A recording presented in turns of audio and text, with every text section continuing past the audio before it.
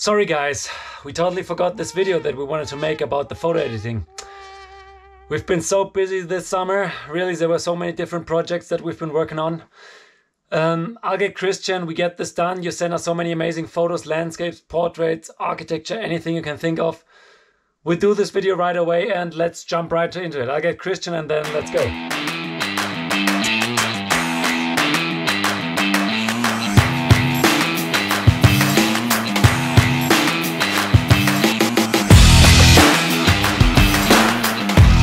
So the first things I did here was to make basic color corrections and bring the highlights a bit down, adjusting the blacks and the whites, and obviously I pushed the shadows quite up since the picture is a bit dark and I wanted to see more of the snow border and also a little bit more of the snow on the right hand side and also the trees. So basically what I wanted is to have this picture brighter.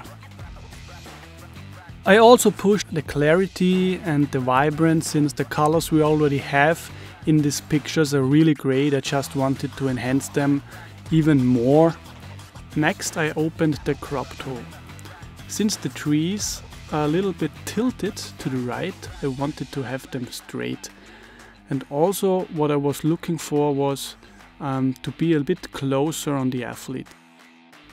So then I played with the color correction and the color grading tool in Lightroom. Although I didn't really do a lot here since we already had great colors, complementary colors almost.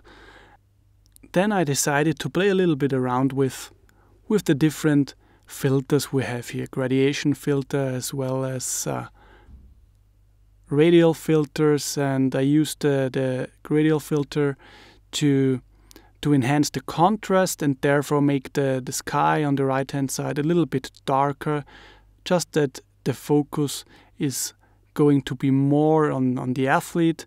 And also therefore I was using the radial filter.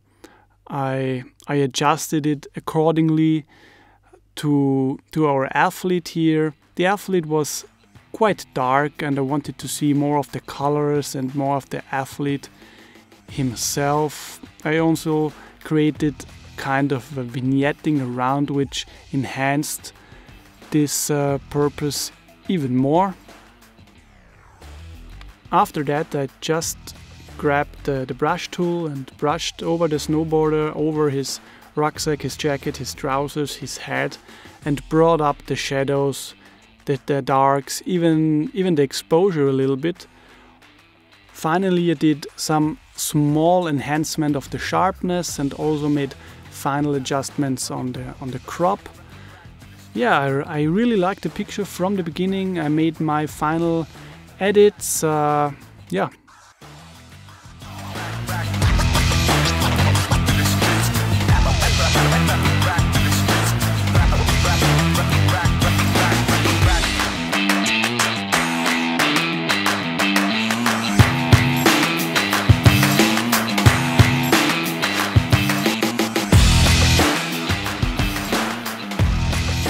Just changing the crop here a little bit. Also the model looks pretty interesting. So I'm bringing the clarity far down here to give it a little bit more of a softer look, maybe a little bit like an oil painting. Also bringing up the darks. Yeah, to keep it really moody. It should be a really moody picture in the end.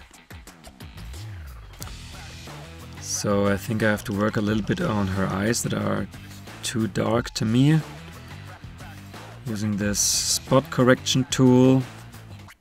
You have to be pretty careful with the eyes when you bring them up and make them brighter and give them more saturation. It looks unnatural really fast, so just do slight changes here.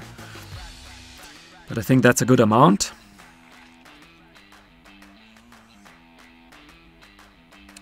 Also the lips I'm gonna brighten up a little bit, give them a little bit more of reds and saturation. Yeah, happy with this.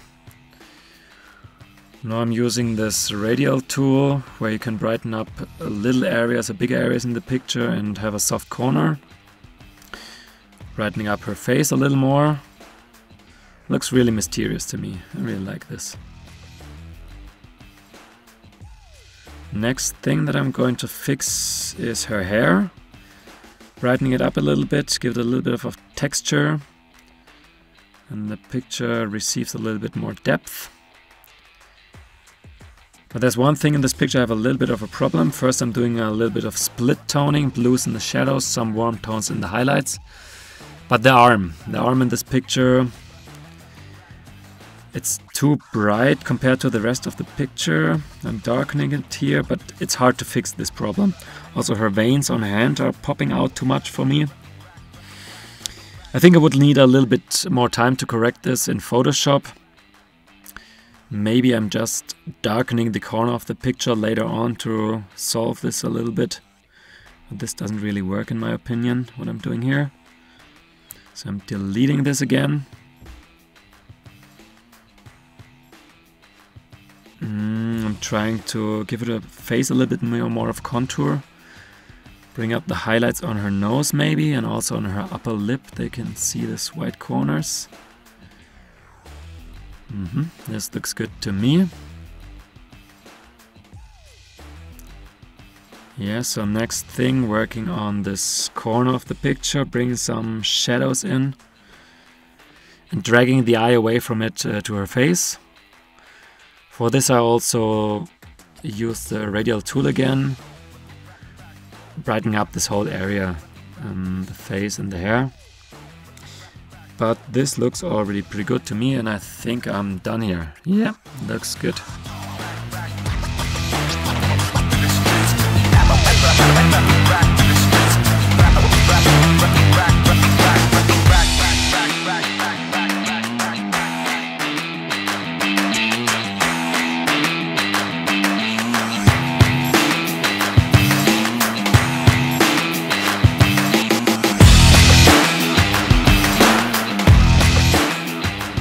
The first thing I wanted to do when I saw this picture was to convert it to black and white. The next thing I wanted to do was to play around with the composition. Since we have these awesome curves and lines, I decided on making the building and the line, the upper line of the left building, just leaving the frame in the upper corner, and also this great S-shaped curve from the bright building I wanted to be tilted up and have even more dynamic. After that I wanted to make very basic adjustments on light and exposure, whites, blacks, shadows.